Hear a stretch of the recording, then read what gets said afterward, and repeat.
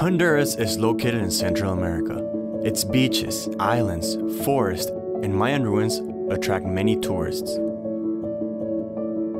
But it is also a country with many problems, a country with a very difficult socioeconomic condition. In 2012, 1 in 5 inhabitants lived on less than $1.90 a day. According to the 2013 census, 65% of households live below the poverty line, and 43% in extreme poverty.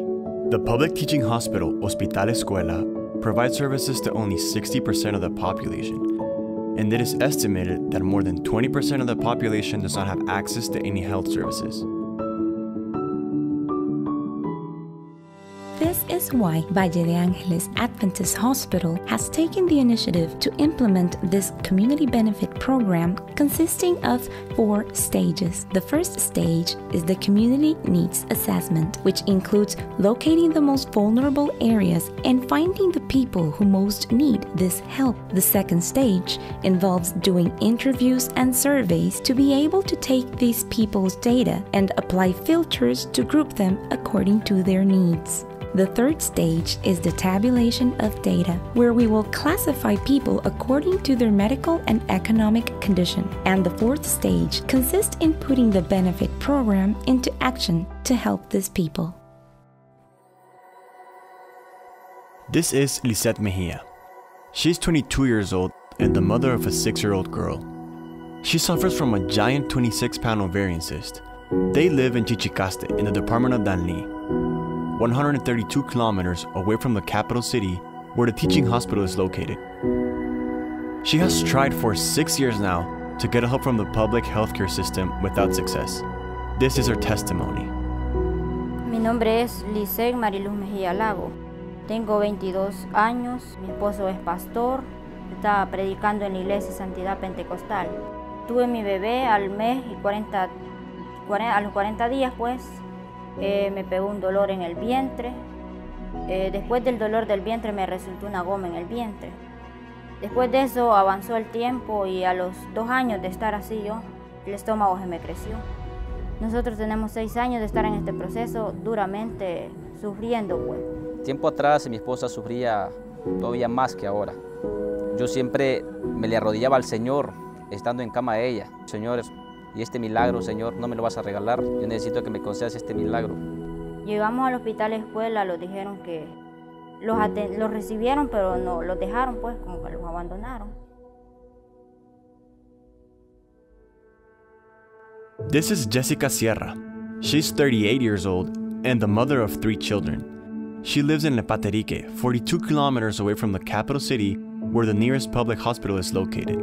She has been suffering for the last 3 years for an ovarian tumor and fibroids. She has tried in vain to get treatment from the public healthcare system. This is her testimony. Mi nombre es Jessica Lisette Sierra, vivo en Lepaterique, Francisco Meranzán, a 42 kilómetros de la ciudad. Hace más de 3 años y medio que estoy con este problema. Me diagnosticaron que tengo un mioma. Ha sido muy difícil, ¿verdad? Nosotros tenemos 3 hijos. Y económicamente pues solo él ayuda a la casa, yo soy ama de casa. Pensábamos en la alternativa de buscar un préstamo, pero ¿de dónde lo íbamos a pagar?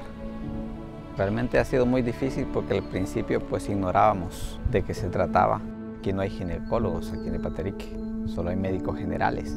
El hospital, la escuela, no, es como que no le hubiera interesado el problema, porque para ellos hay otras operaciones más importantes, hay otros casos más importantes y de repente pues iban extendiendo el tiempo.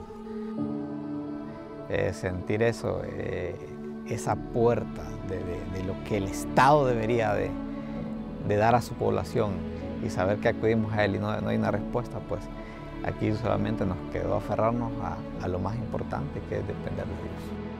Cada vez que me venía eso y que empezaba a echar coágulos, pues yo empezaba a decir, Dios mío, ¿a dónde estás? Y yo lloraba y le decía a mi esposo, mira que otra vez me está saliendo bastante sangre. Y me daba miedo, cada vez que me viene la menstruación me da miedo.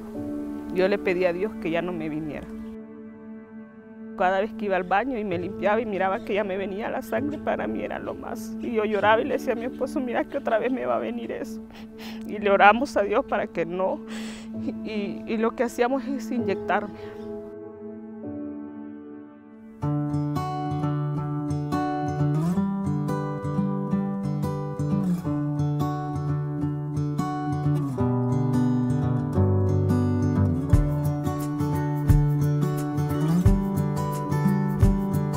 Ese día estábamos sentados en el mueble, como lo dice mi esposa, y yo solamente escuché y ahí estaba el número de teléfono abajo, que enviaran un mensaje, no fue llamada, mensaje.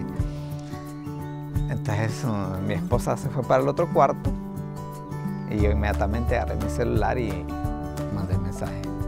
Y hasta los días cuando nos llaman y nos damos cuenta, dijo doña Jessica, la estamos llamando del Hospital Adventista porque usted está entre las que puede ser operada. Entonces yo hablé con mi esposa y dije, ¿vos llamaste? Sí, me dijo, yo llamé. Entonces, desde que nos dimos cuenta, pues empezamos a orar y le dijimos a Dios, pues si tú vas a orar por esta puerta, pues declaramos que esta puerta se va a abrir en el nombre de Jesús. Dios a ustedes los ha puesto como un instrumento para que ayuden a la vida de nosotros. Hasta el día de hoy ustedes no nos han dejado de la mano. Nosotros miramos el interés que ustedes tienen para ayudarnos a nosotros. Pues. Me siento muy emocionado al mirarlos a ustedes presentes. No cualquiera hace esto, pero Dios sí, por medio de ustedes.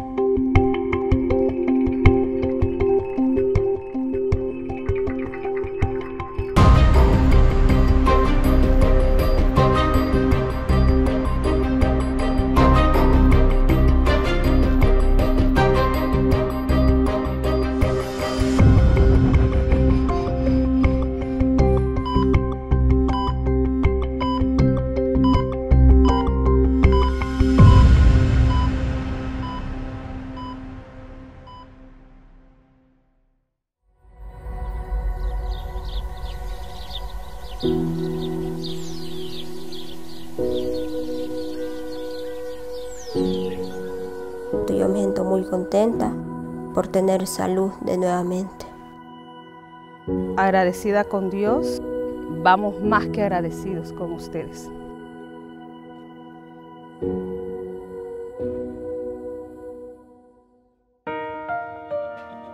Adversity strikes often, but when it seems there are no open doors, God always has a window to offer.